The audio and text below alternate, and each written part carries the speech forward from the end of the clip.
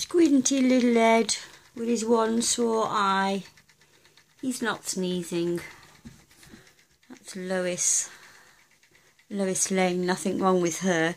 She did have a runny eye, but it just went. Up here we've got little Bubbles, who likes to sort of stay away from the others a little bit.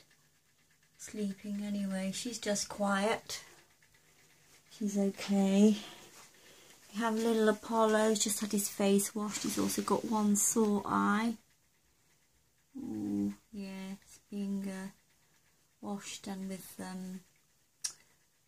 the drops put in the one eye. Started to give him some antibiotics as well as Ed, just to be on the safe side.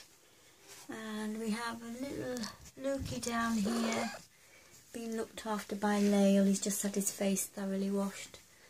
Little Luke is eating now, but his both eyes are closed. He had an injection yesterday on Thursday, and also an anti-inflammatory to help him out. But he's just tired now. He has been running around and eating and using the tray. I guess you can just tell by smell where everything is at the moment.